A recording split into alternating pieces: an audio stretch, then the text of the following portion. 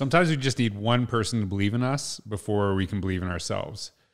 But what happens when you actually have several people believe in you? How does that lift you up in your career, not just your professional life, but your personal life as well? In this really great conversation with Vernon Wright, he shares an incredible journey, sharing his pathway and how he saw where his career was going and how he was mentored to do something totally different. I think it's really powerful. It reminds us how important it is to get our voice out there, to share our talents and gifts with the world, not only as educators, but ensure that we do that for our students as well. I really love the conversation with Vernon. He tells a really compelling story. I hope you enjoy it.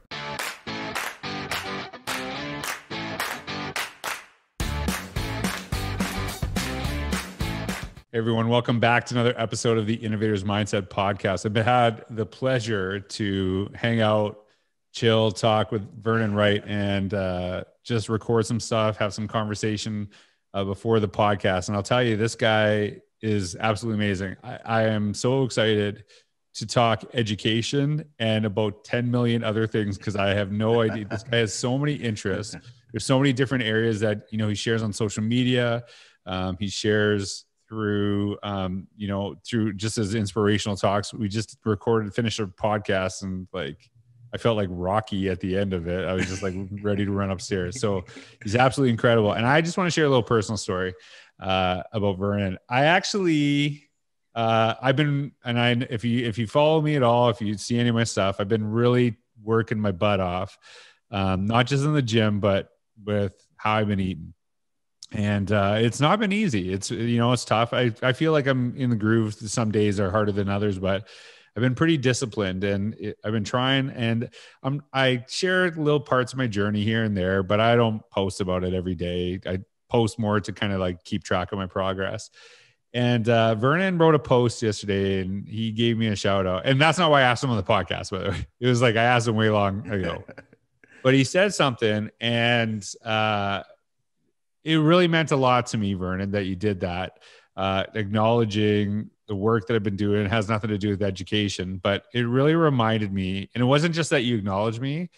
I know you do, and you didn't just do me, it was someone else too, but it was it wasn't just you shouted out 84 people. There was some real authenticity, real noticing. And it reminded me how important it is to have people who cheer you on in this world, whether you've just know them on social media, and because we've never met personally. I don't think. We've only had conversations. I've been on your podcast, and I'm glad to have you on mine today.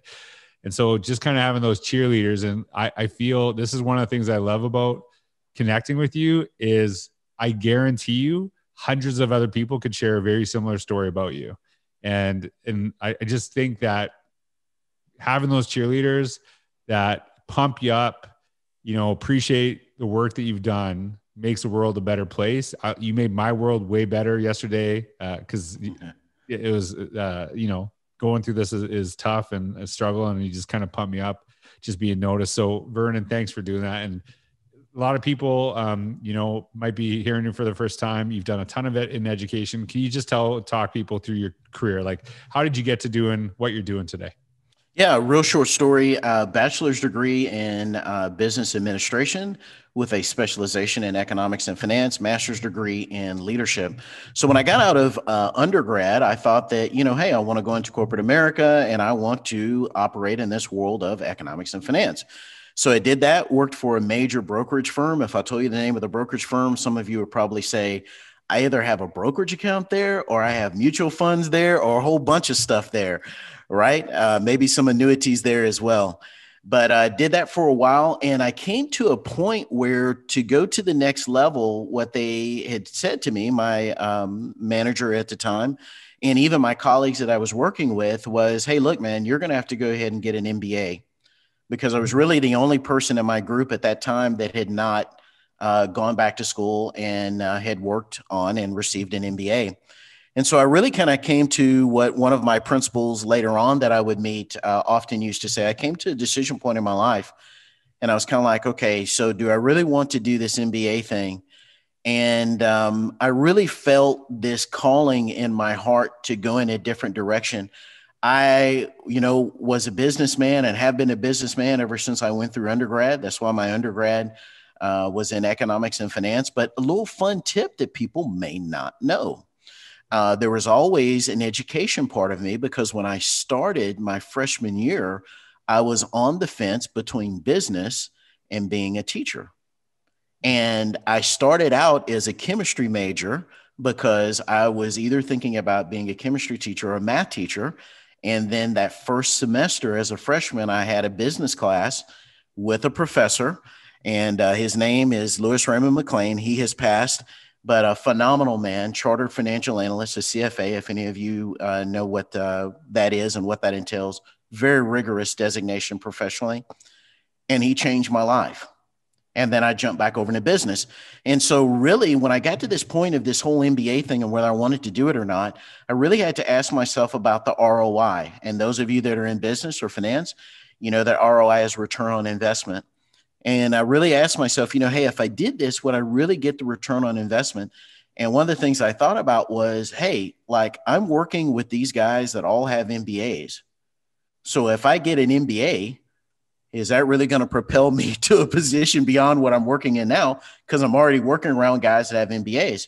So I decided to go ahead and switch and get into this education thing, because I had always wanted to do training. That was always a part of me.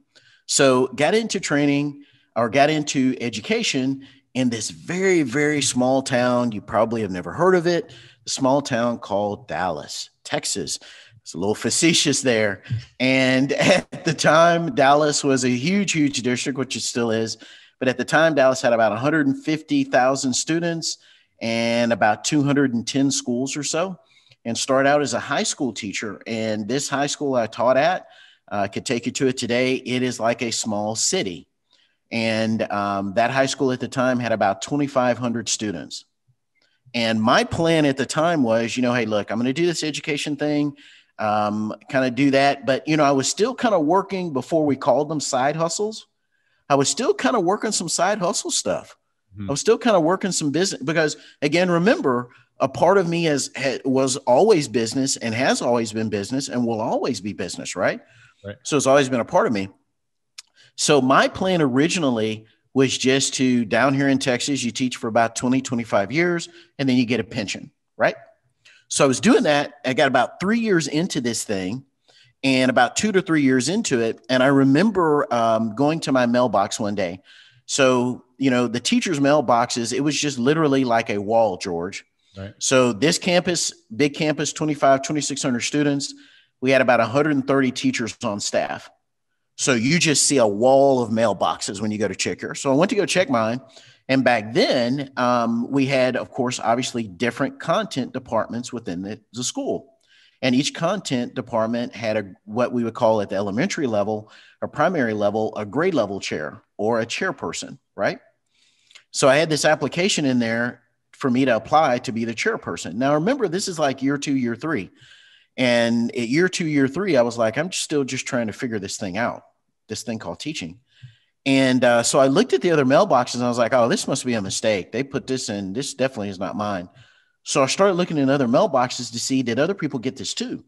And they didn't. So then I went and I asked who was my department chair at the time. I said, hey, look, this was in my mailbox. Do you know anything about this? I don't want to ask. At that point, the school was so big. We had 5 assistant principals, a dean of instruction, and a principal. It was huge. It was like a small city. And I was like, I don't want to ask any of them because they're busy running a small city, right? So I went and asked my chairperson, and she said, no, everybody didn't get that. Only you did. Why did you get it? Which she didn't know that I got it. And I was like, I'm not after your position, please. Really? I'm not after your position. So come to find out, the administrator that was over our department, she put it in my box. And when I talked to her, I asked her, I said, well, why did you put this in my box? I'm only like a year 2, year 3 teacher. And she said, Mr. Wright, there's something in you about leadership, and you need to go to the next level. And those of you that are fans of 80s music, I've said this in so many different speaking engagements. If any of you remember this band, if you don't, you can Google them. There was this band called Flock of Seagulls. Yes. Okay? And Flock of Seagulls sang this song that says, I ran. And that was my theme song back then because I ran from that. I didn't want any part of leadership. I was like, please leave me alone. I politely routinely. I politely declined. No, thank you. Let me go ahead and tell you what my plan is, ma'am. Let me tell you what my plan is, sir. I'm going to teach for 20, 25 years. State of Texas says I can get a pension after that. And then I'm going to kind of go do my thing and go off into some other direction. Right. Because I was a job changer. I'd already had a career in corporate America. I was a job changer. And how many of you know that you have angels in your life? And I will never forget, she is a wonderful lady. Her name is Dorothy Gomez. And if she's listening to this, God bless you forever. I am totally indebted to you. And our school at the time, urban school, Title I school, about 85 to 90% free and reduced lunch. It was a tough school, man. And I don't want to name the school out of respect for the school, but it was a tough situation. And the school had routinely missed all of the state and federal academic targets for the year. So it came to this point to where there were rumors in the district about the district shutting the school down. As we would say in education leadership speak, repurposing the school. Right. Okay. And they brought in this principal. And I remember our area superintendent, he brought her in and they called us up during the summer and they said, hey, we need everybody, a part of the staff, to come to the campus. And we're like, we're on summer vacation. They're like, we know it, but it's emergency meeting. Everybody's got to come to the campus. We go there and this lady walks up to the podium. We saw our area superintendent. We're like, wow, what is this? And this lady is about 5'1", 5'2". And the area superintendent says, I would like to introduce all of you all to your new principal. And it was Dorothy Gomez. And she was a principal that had a reputation. Now, again, remember, at this point in my life, I didn't know anything about principalship and admin and leadership. I didn't want any part of that. Again, remember, folks, for those that are following along in the podcast, flock of seagulls, I ran. And then the lyrics, they say, I ran so far away. And that's what I was doing, right? I didn't know that she was brought in as a turnaround principal. And that was her rep. She was a turnaround. She made a career of being a turnaround principal. And she was phenomenal at it. She would be brought into a school that was a low performing school. In 2 to 3 years, she would totally turn around the school and they would go ahead and recruit her to go turn around different schools. She's since retired, but that was her rep. And so one day, I was kind of like, well, let me just stay off the radar screen because I've heard that this lady is really hardcore. Like, I just don't want to get on her bad side. Again, I just got this 20, 25-year plan. I'm rocking flock of seagulls. This is what we're doing, right? And she comes up to me one day and she says, hey, Mr. Wright, what are you thinking about in your career? 20, 25-year plan. Let me go ahead and tell you about it. Get the pension from the state of Texas. She's like, okay, I don't know about that, Mr. Wright. We're going to have to talk sometime. So I get to this review and I'm sitting down with my assistant principal who does the review, their annual, what we would say down here in Texas is your summative review. And she's a kind lady. Her name is Laura Trowbridge. If you're listening, Laura Trowbridge, God bless you. She has since retired, I am sure. And so we got through doing this review. And when we got through doing this review, she said, hey, Mr. Wright, here's my copy of your review. Here are your numbers. Here's your overall rating. You sign my copy. I sign your copy. And after she did that, she said, okay, what do you think about that? And I said, ma'am, you've been so gracious. Thank you so much. I'm just so proud to be on this team. And I'm so happy, to have you as an administrator. Thank you so much. And she did something, George, that I never had a leader do at that point in my life. She took the paperwork. Now, again, remember, I had signed her copy for my personnel file. She had signed my copy for my own records. So at that point, it was kind of like, okay, well, this meeting is over. May I please be adjourned? May I please be dismissed or excused, right? She took the piece of paper and she pushed it to the side and she said, you know what, Mr. Wright, now let's go ahead and really talk. And I was like, uh-oh. I was like, uh-oh, SpaghettiOs. Right. Something is wrong. What did I do wrong? And that's when she said, you know what, Mr. Wright, you have done everything that you can do at this school as a teacher. You need to go back to school. And I will tell you, George, that it hit me because what she didn't know, and this is how, you have to know, man, that when stuff lines up and stuff aligns in your life, man, it's no coincidence.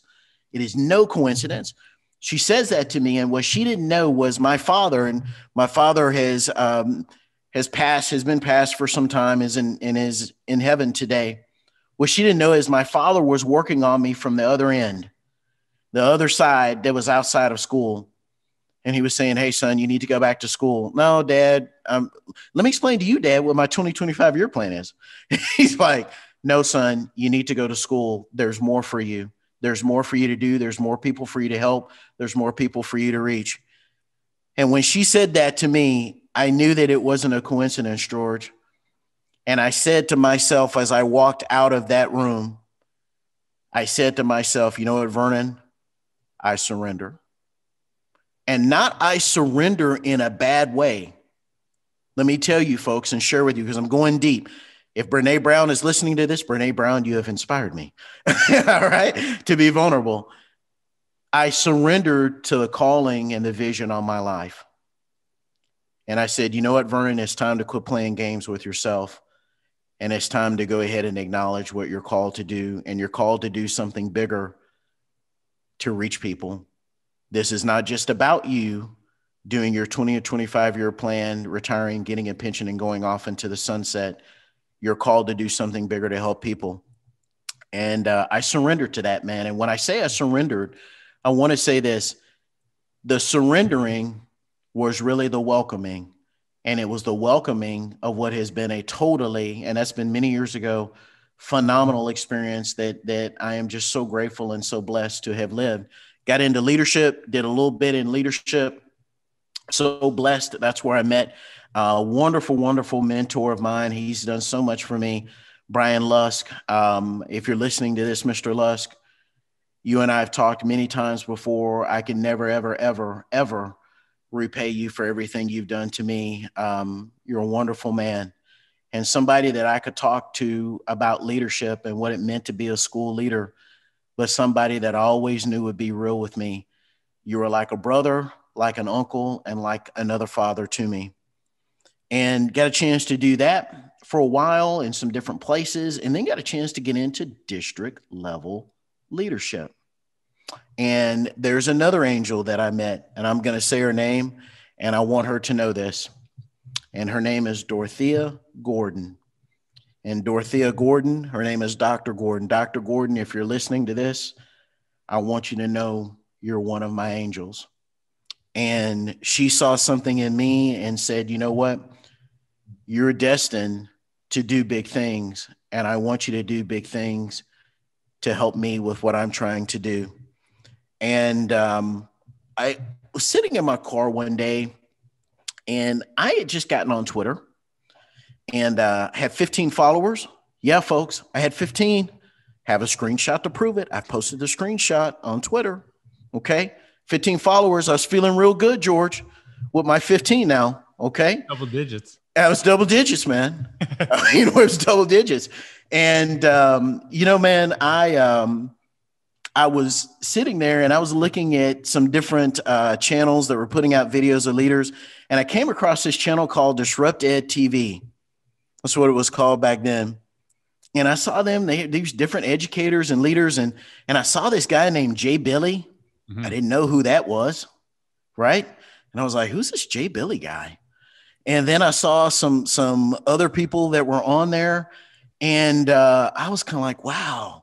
That's so cool how they get on video and for 2 or 3 minutes, they talk about, whatever it is in education. And I said to myself, you know what? I can do that. And so I had this moment, man. And the people that are listening to this, I just got to tell you this, because I didn't plan to share this, but I'm just going to go with it anyway.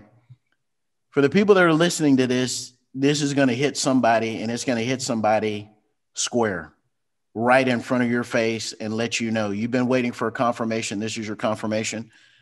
And I was sitting there, and one half of me said, reach out to Disrupt Ed TV, send them a DM and ask them about you being on their show or on their network.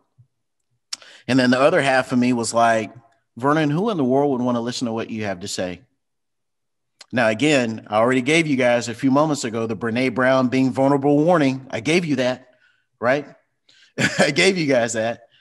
And so I was sitting there in my car, George, and again, one half of me, it's kind of like, you know, from those old college fraternity movies, do it, right? So that was one half of me. And then the other half was like, really, Vernon, are you kidding?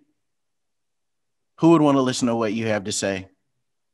Stay in your role, stay in your place, do the 2025-year plan, go off into the sunset.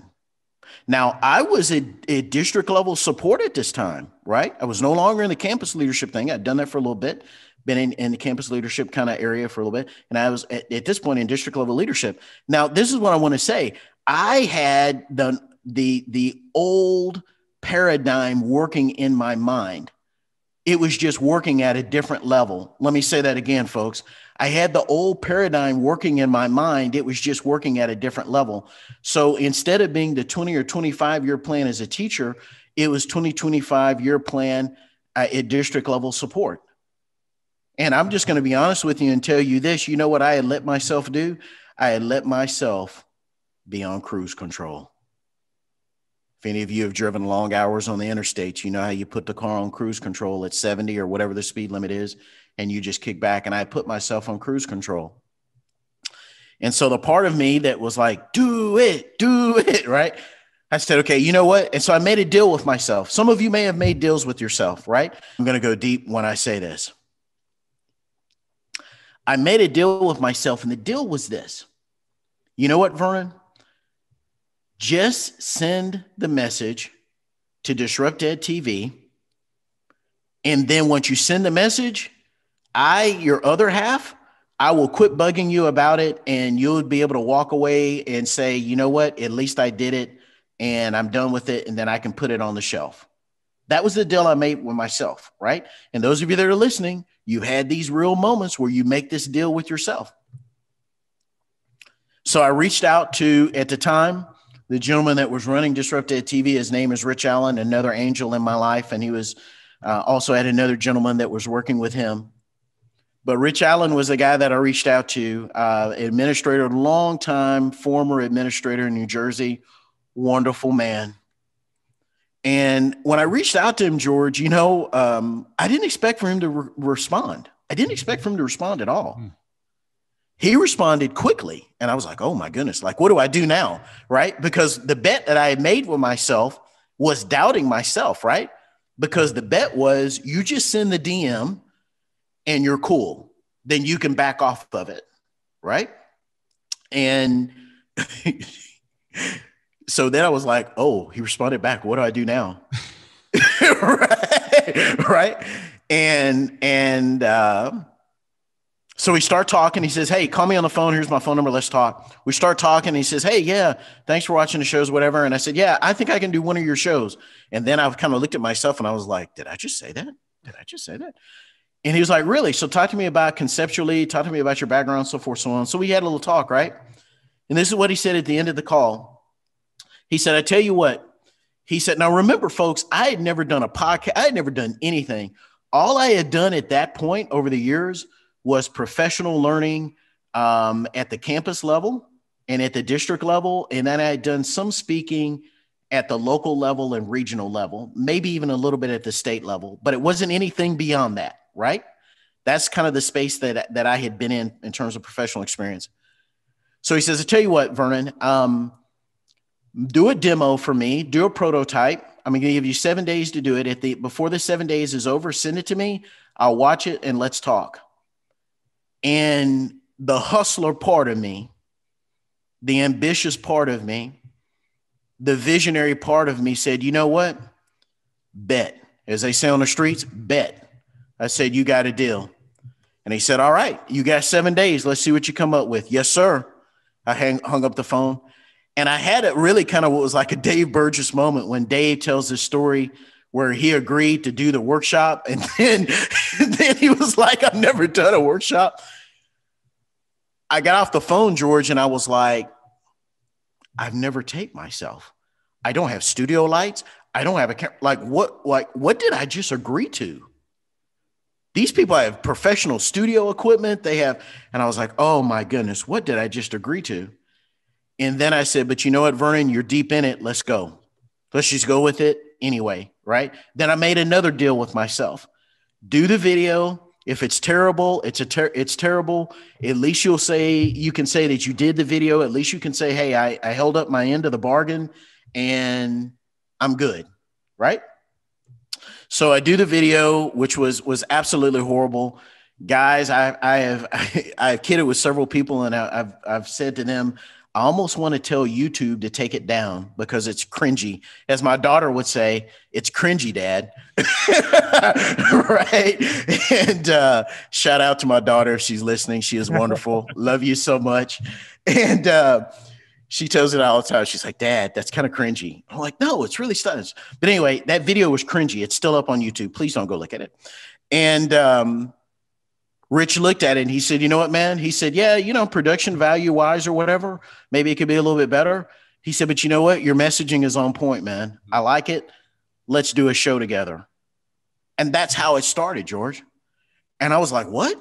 Like, you really? And he was like, man, your message and what you're talking about, we need that. And so I started over the course of several different months doing this show on Disrupt Ed. And had, of course, Dave on the show, had you on the show. And I want to tell people a funny story. I was sitting in the parking lot of my gym. I was getting ready to go into the gym and work out. And I had been looking at George's stuff on social media like half of the free world does. And so I was like, man, this George Couros guy, this guy's legit, man. Like this dude has got like more followers than a major metropolitan city. This dude is legit, man. And this dude is and that's back when you had the real long hair. I was like, this dude got the long hair and he got the beard game. Y'all see, I'm all about that beard game. And, and I said, I could be having a man crush on this dude, man. Right. And I said, let me reach out to this dude and say if he'll be on my show. Right. I sent him a DM and I was like, I'm going to send this guy a DM. I'm going to go in and work out. And I made another deal with myself. Now, y'all get that strategy? I'm making a deal with myself to get myself to take the next step. So I said, you know what? I'm going to DM this guy so I won't have to worry about it. And I won't be bugging myself about it. And I'll be able to say I DM'd him. If he never responds, I'll be able to tell people, hey, he never responded. That's not on me. That's on him. You responded back very, very shortly. And I was like, part 2, folks. Uh-oh, what do I do now? Right. And it was kind of like one of those things like you and Dave have said so many times, Dave Burgess, say yes and figure it out. And let me say that again, say yes and figure it out. Because when your heart and your spirit are in it and you're truly committed to doing whatever it is, and again, remember, it's not just committed, it's beast mode committed. There are people that are interested. There are people that are committed. There are people that are beast mode committed. And once you become beast mode committed, I'm telling you folks, the right people, the right place, the right time, the right ideas, the right solutions, it all comes together. And was very fortunate, fast forward, to have you on the show. And did that for a while. And then I got a phone call one day. And the phone call was from another angel in my life. And his name is Glenn Robbins.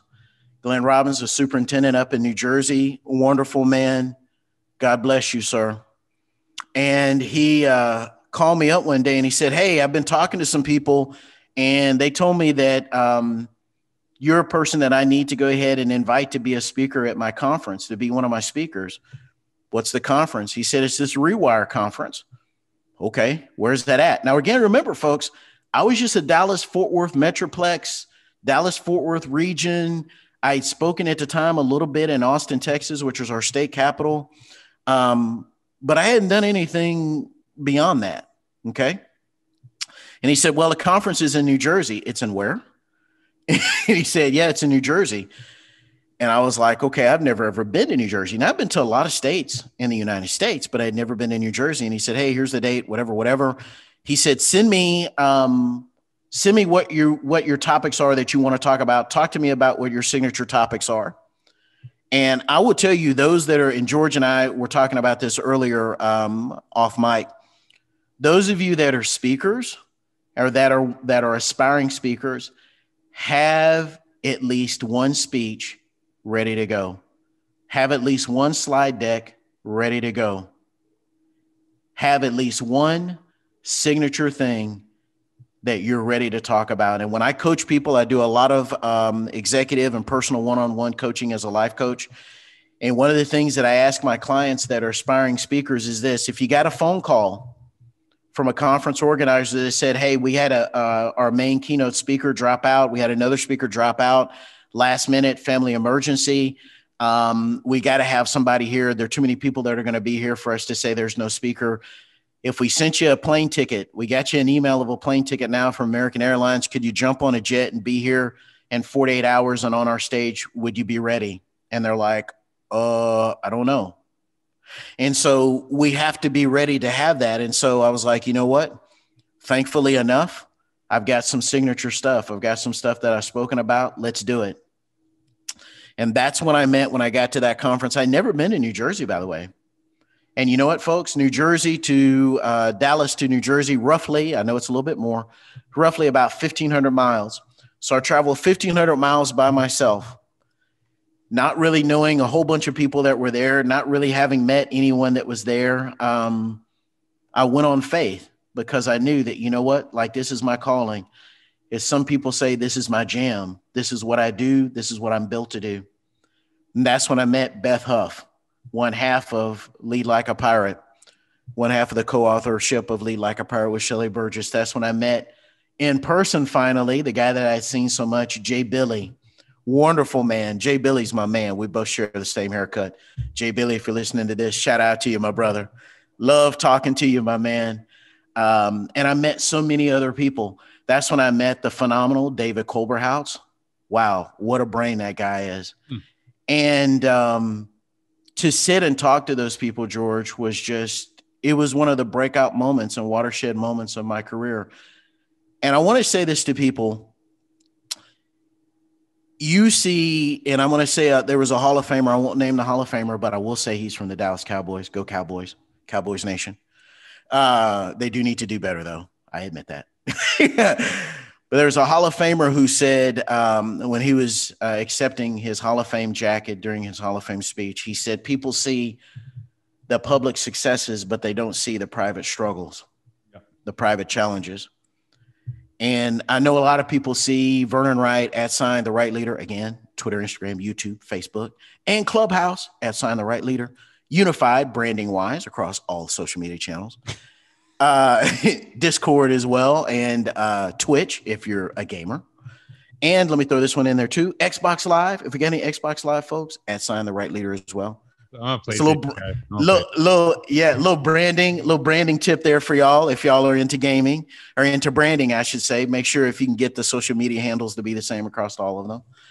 But one move of faith, and look at all the doors that it opened. And one of the things I've shared many times in speaking engagements is my life has been a lot like this game show. And I know I'm a little bit more seasoned. As someone told me one time, they said, you don't say old, you just say classic. I guess I should say I'm classic. And I shared one time with someone, and I've shared with many during speaking engagements, my life has been a lot like the TV show, Let's Make a Deal. I know many of you may not even know what that show is. Google it, put it on YouTube. You'll see videos of it. And in this game show, there are all of these cool prizes behind doors, but you didn't know what the prizes were. You just had to pick the door, and when they opened up the door, whatever, it revealed what all the prizes were. And my life, George, in many ways has been like Let's Make a Deal, because there were so many cool things in my life. This being on this podcast with you, connecting with you, was in my future. ZeroApologyZone.com, my online apparel website. When you go to that website, whatever you buy 30 of them. I'm just joking. But all of the different speaking engagements, all the different things that I've been able to do, all the different client school districts that I've worked with, all the clients that I've coached one-on-one personally in my personal coaching business, all the things that I've been able to do investments wise and trading, being a foreign currency trader. And all of that was waiting for me, George. All of that was waiting for me back when I was running from it. And I want to say this, it's funny for me to say, Flock of Seagulls and I ran, and I might even listen to that song after this episode. And because a little throwback in time there. But the very thing I was running from was the very thing I needed to run to. And let me say that one more time. The very thing I was running from was the very thing I needed to run to. And once I had a real conversation with myself, and I said, you know what, Vernon, let's not play around. The 25-year plan and being on cruise control, that's not what you're on this earth to do. And people talk about having crucial conversations. What I say is always this: when I coach my clients, you need to have a crucial conversation with yourself. Because before you can go to the next level, you're going to have to do introspection. And anybody that tells you that they made a next level move and they didn't do introspection, turn around and politely tell them, excuse me, and run as fast as you can. Right? Because it requires introspection. Well, Vernon, when you're talking though, and this is really like just sitting and talking to you for the last little while, you mention a ton of mentors. Like you use the word mentor, like you have the most mentors of anyone I've ever met. Right? And it's interesting that when you share this, you can, when you're kind of walking through your story, you can see there's this total belief that other people have in you that you don't yet have at certain points in your career. Mm-hmm. And then you can see how that develops. Right. And I think this is a really important lesson, not just for administrators, but teachers, is that a lot of times people just need one person to believe in them. Right. Preach that, man. To give that feeling. Right. And one of the reasons that I really wanted to talk to you today, and kind of seeing and hearing your journey and hearing your story and how you get to that point, it's almost like I feel guilty for bringing this up, is in the sense that like I've watched you just accelerate your career in 2020, in 2021. And in a time, the reason I feel guilty is it's almost like sometimes I feel bad that and obviously it's for different reasons, but we had our daughter, Georgia, and I look at 2020 as a blessed year, obviously because of that. And a lot of things happened where I couldn't travel, and now I'm home with my daughters, and I appreciate that. And it's almost, sometimes I feel bad for saying it's not to acknowledge that things aren't bad in other places, that people aren't having struggles.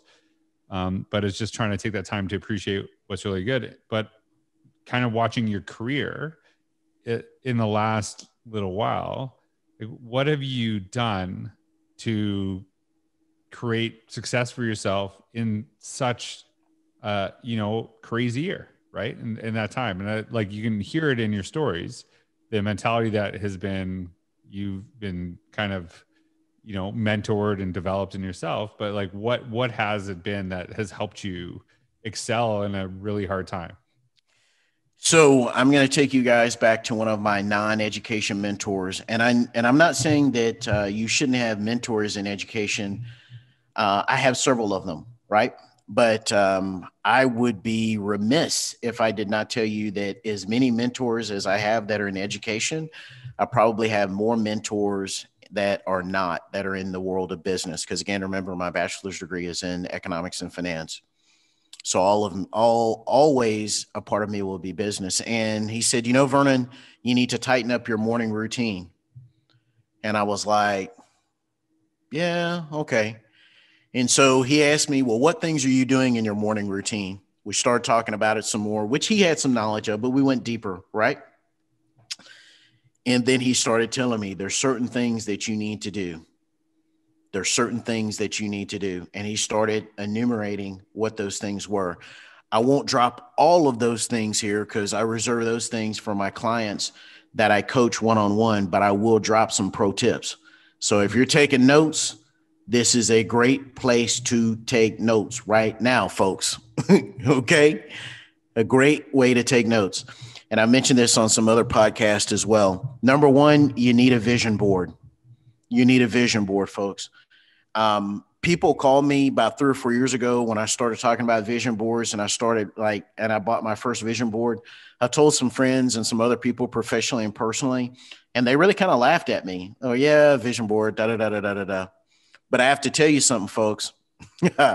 Oh, I laugh, not at the people, but I laugh at the lessons that you derive from life as being so powerful. The moment I went up to that vision board and I had to take something off of my vision board because it had already manifested in my life, folks, let me tell you, folks, it's so powerful. So you need a vision board. The second thing you need to do, you need to get up, and George and I have been talking about this offline. You need to get up every morning and you need to journal. Now, I am not an old school paper and pen, paper and pencil kind of journal person. So that does not excite me at all. Okay.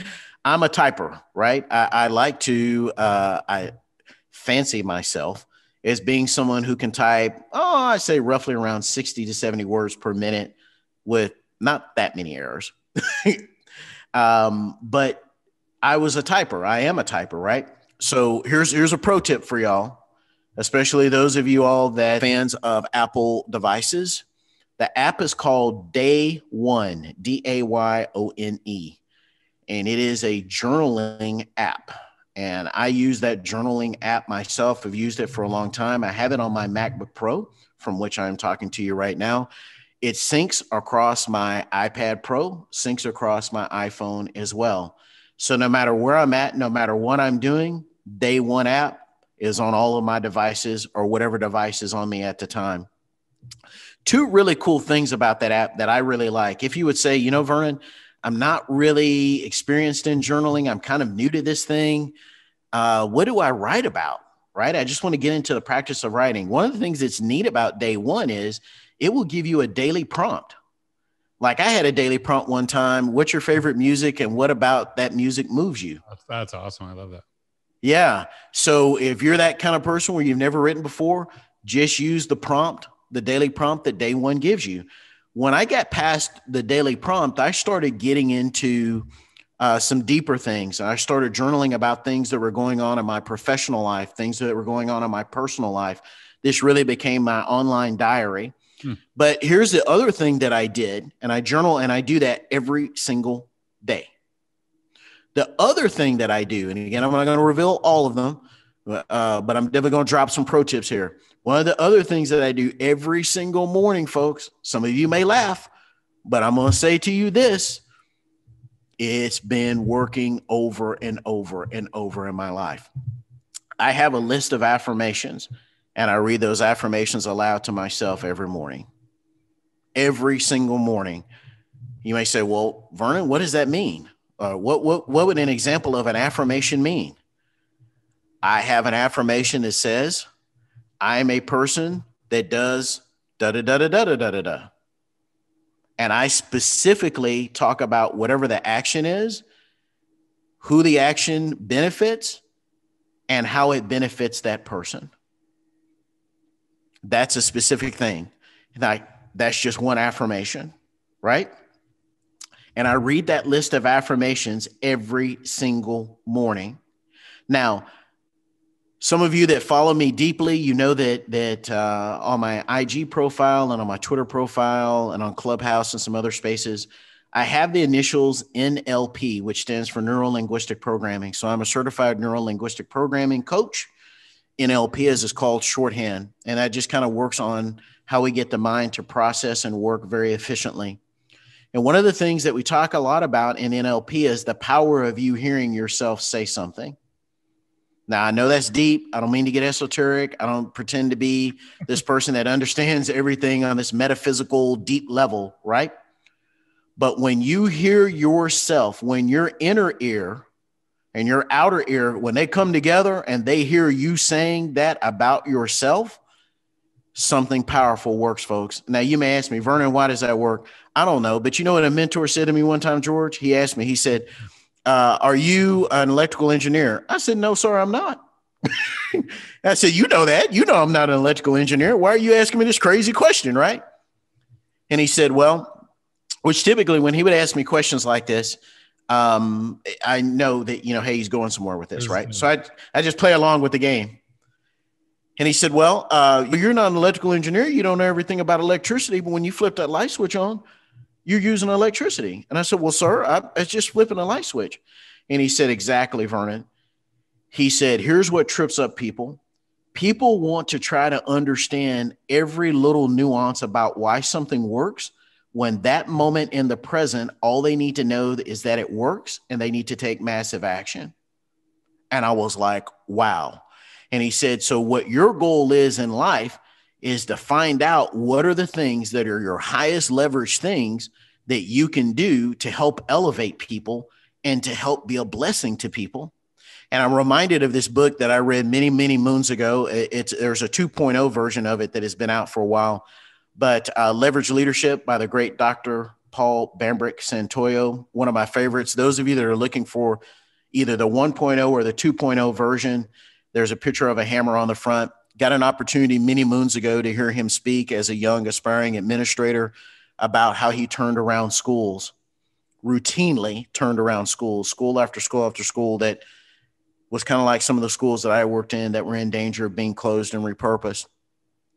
But I found out what those highest leverage items and things were.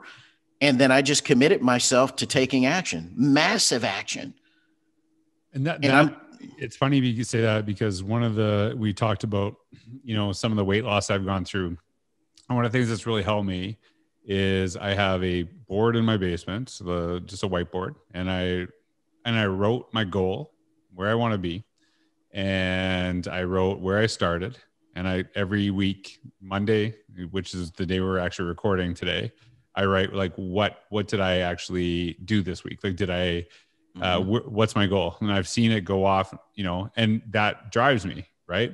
But also on that board, I put, and I know this is not your typical vision board, but there's a connection to what you're talking about. I put the exercise I'm going to do. Right. So I do not leave until that's done. And there is a power every time I check it, when I just, yes, sir. Right. And I think that, to me, I love your advice about journaling and connecting. And honestly, it's amazing all the stories that you have, all the mentorship you have. Behind you, it says believe, study, hustle, manifest, repeat. And you don't just write that behind you, right? You live that. And I love listening to your story. I love hearing some of the strategies that you have. Where can people find you? What is Clubhouse, by the way? I don't even know what Clubhouse. Yes, Clubhouse, ladies and gentlemen. Clubhouse is the newest, I shouldn't say the newest, one of the newest social media platforms. And I would basically say this is what someone said the other day as a way to describe it. It's like Voxer live in real time. I'm out. I hate Voxer. So those of you that are fans of Voxer, where, you put in the message and you wait to hear what someone else says back as a response. It's like Voxer in real time, or like someone else said last week, it's like Zoom without any cameras. I hated Voxer so much that because I hate voicemail, that it actually led me to take my voicemail off my phone. Like, I don't want to hear anyone voicemail ever again. Yeah. I'm not saying anyone who's listening, if you like Voxer, that's all good. There's certain things that I like that you probably hate, but I hate voicemail so much. So yes. Clubhouse is like this space where people come together and they just have these really deep conversations about whatever the topics are. So those that find me out on Clubhouse, but anyway, here's where I am, right? Because you asked that. Yep. I want to go ahead and share that with the people. Twitter, Instagram, YouTube, Facebook, Clubhouse, Discord, Twitch, and Xbox Live. I think that's all Xbox, of them. And all at the right leader, right? All @ the THE Wright, WRIGHT, leader, LEADER. And if you come to me on Xbox Live, I'm going to tell you right now, like one of my gaming mentors says, you don't want this smoke, because I'm ready for you folks. What do you play on Xbox Live? On Xbox Live, I play all kinds of stuff. So, COD, got Madden, got 2K. NBA? Also also have 2K golf. So if any of you want to go ahead and do some 2K golf, I got some of that for you as well. I might have to get an Xbox just to play. You got to get I got moves, man. I got moves in different areas, man. I got moves. So, but yeah, it's, one of the things I want to say is about this, and it's one of the reasons why I love every time I get a chance to talk to you, man, is we have to be, and we talked about this earlier off mic, who you associate yourself with, man, and who you're with and community with, man, it's everything. And it just matters so much. Totally. And I got to tell you this, man, for people that are wanting to make 2021 moves, this is what I tell leaders all the time when I coach them personally, and even clients that are not in leadership. I tell them to check their circle. Can I drop a quick pro tip out there for them? Do it. Quick pro tip. I want you to pick up your phone right now, and I want you to go to contacts on your phone, Apple or Android, doesn't matter. And I want you to scroll through. I want you to do two things with this. And you guys have never heard this from anyone in the educational space, but I'm going to drop this pro tip on you that normally I reserve for clients. I want you to go through your contacts, and the first thing I want you to do is I want you to start looking at people in your contacts that are people that are really not good for you to be around. And in some cases, I'm going to use the word, some people that are toxic people in your life. Mm-hmm. And I want you to really come to that decision point about whether you need to keep that contact or not. And some of you need to delete some contacts. I do that at least once a year. The second thing I want you to do is I want you to go through your contacts, and I want you to pick 2 or 3 people that you haven't talked to in a while, but still have a special place in your life. And I want you to send them this text. Hey, haven't talked to you in a while. I just want to let you know how thankful I am for you being in my life. That's it. Hit send. Watch and see what happens. Watch and see what happens, people. Watch and see what happens. Love it. I'm so pumped up, man. I want to go do that myself. I love it. Hey, Vernon, thanks for having me. And behind you, I know that you talk about all the mentors that you have, but I know that you've mentored so many people explicitly that you've mentored, and people that see the energy, the positivity that you bring every day to so many different spaces, including Xbox Live and Clubhouse, which is the only place I'm not going to connect with you. Everywhere else I'm going, it's like Voxer. So anyways, hey, thanks for listening, everybody. I hope you have a wonderful day, Vernon. Thanks so much. Thank you. What a pleasure.